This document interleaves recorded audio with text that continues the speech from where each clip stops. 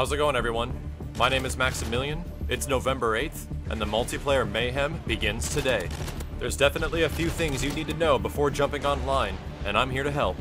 Welcome to episode 1 of Modern Warfare 3 The Online Warrior. The Online Warrior series is designed for multiple players with a variety of skill levels. Over the course of many episodes, we'll be covering strategies, gameplay elements, weapons, tactics, and community issues with Call of Duty Modern Warfare 3 multiplayer.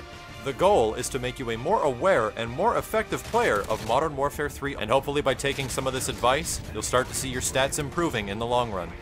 But let's start with a few pieces of intel that are going to be very important before you jump online. First up are some of the differences between Modern Warfare 3 and Modern Warfare 2. Explosive damage in Modern Warfare 3 is severely different. If you had to resort to noob tubes and danger close to get kills in Modern Warfare 2, you're going to feel very lost in Modern Warfare 3. The splash damage from grenade launchers only takes off a small portion of your health, and getting a kill is practically only guaranteed by direct impact. The act of running has also received a pretty big cosmetic change and mechanic change in this multiplayer. I always thought running looked extremely goofy in previous games, but in Modern Warfare 3, it looks really damn cool. Also, activating a run does not immediately put you into full sprint speed. By pressing the run button, you actually lead into your run animation and then reach your max speed. But this lead-in is different depending on what type of weapon you have: an SMG, an assault, a shotgun, or an LMG. The heavier the weapon, the longer the lead-in takes. Knifing is also extremely similar to the current state of Black Ops. Most of the time, using your gun in a close quarters situation will guarantee you a kill much more than using a knife. And that's mostly due to the high damage that weapons cause in Modern Warfare 3. If you thought Modern Warfare 2 had high damage with its stopping power, Modern Warfare 3 acts very similar, if not even a little bit more than the damage of Modern Warfare 2 multiplayer. With many weapons at close range, 3 bullets to any part of the body will result in a dead opponent. So that multiplayer twitch experience is even more relevant in Modern Warfare 3 multiplayer. Be ready to shoot first and be ready to shoot fast, because the way guns act in Modern Warfare 3 has dramatically changed from previous Call of Duties. Each weapon class supports a very specific playstyle. SMGs are incredibly effective at close range due to their high rate of fire and damage. But at long range, and if you include a silencer, the damage drop-off is huge. It can take upwards of 7 bullets to put someone down from a distance. But if you're going to be rushing around corners, the PP90M1 is going to serve you very well. It doesn't take too long to unlock, and its high damage and fast fire rate are going to win you many of those close quarter battles. But assault rifles serve as the perfect middle ground. While you have a chance of winning a close range gunfight against somebody with an SMG, you only be winning one of these battles about a quarter of the time. This means facing your opponents from mid to long range. And the very first gun you get serves that role very well. The M4 is easily the most effective fully automatic assault rifle for starting off in Modern Warfare 3. But if you're looking to add a silencer for your assault rifle gameplay, I'd go for the SCAR, since it doesn't take too long to unlock.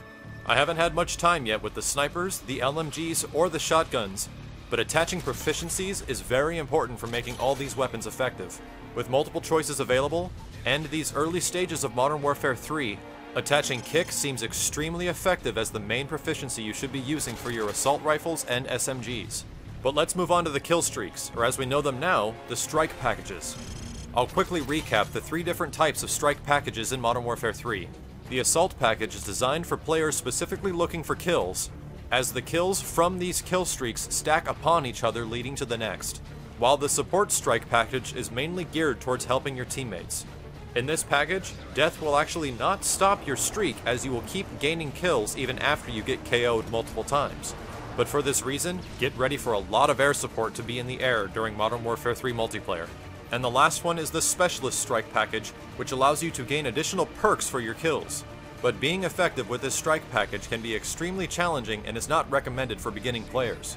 Getting a high kill count can be difficult in Modern Warfare 3 because the very powerful kill streaks are upward of 15 kills or more, and I'll be covering the effectiveness of some of these kill streaks in another video. But on a different note, let's move on to the maps. Modern Warfare 3 comes out of the box with 16 unique maps. However, these maps are going to feel very different than what you remember from Call of Duty multiplayer. The developers took a very specific design philosophy when creating the new maps. In previous multiplayer maps, power points and spawn trapping were very common and very effective. The developers saw this as a problem and looked to eliminate this issue. It can be very difficult to lock down the opposing team in Modern Warfare 3. There seems to be an abundance of cover on many of the maps, which easily obstruct your line of sight from mid to long range. This is a good thing because it promotes more offensive gameplay, but turning corners is very risky against high damage close quarter weapons. But one thing I'm really happy to note on the Modern Warfare 3 multiplayer is the connection quality between players. This connection feels very similar to Modern Warfare 2, and it's very refreshing to see your bullets go into the enemy and they drop immediately. But being a team player is very rewarding in Modern Warfare 3. Taking out enemy support will actually give you points towards your next point streak, as well as capping or capitalizing on objectives. In some objective game modes, if you have Hardline and Predator Missile as your first kill streak, you can actually be halfway there without even shooting your gun at the beginning of a match. Hardline is my preferred Tier 2 perk selection, as 2 assists will actually give you another point towards your kill streak. But with so much support available from the Support Strike package, many players are resorting to using Assassin. This is going to be frowned upon because of the overusage and extreme effectiveness of Ghost and Black Ops. But in my opinion, Assassin is pretty good, but Quick Draw or Hardline are going to get you those kills and objectives. But the Modern Warfare 3 multiplayer experience is just starting, and will really begin to break down what's effective once all of the community gets their hands on the game. But if you're looking for a general summary of the multiplayer for Modern Warfare 3, well, it feels like Call of Duty 4, has fairly similar damage to Modern Warfare 2, and has powerful kill streaks that are very effective, but can be incredibly hard to acquire. I wish you the best of luck in Modern Warfare 3 online multiplayer, and hope you found something valuable from this video that'll help you out online. Thanks very much for watching, and if you'd like to see something specific in the next episode of Modern Warfare 3 The Online Warrior, please leave a comment below. This has been Maximilian, signing out.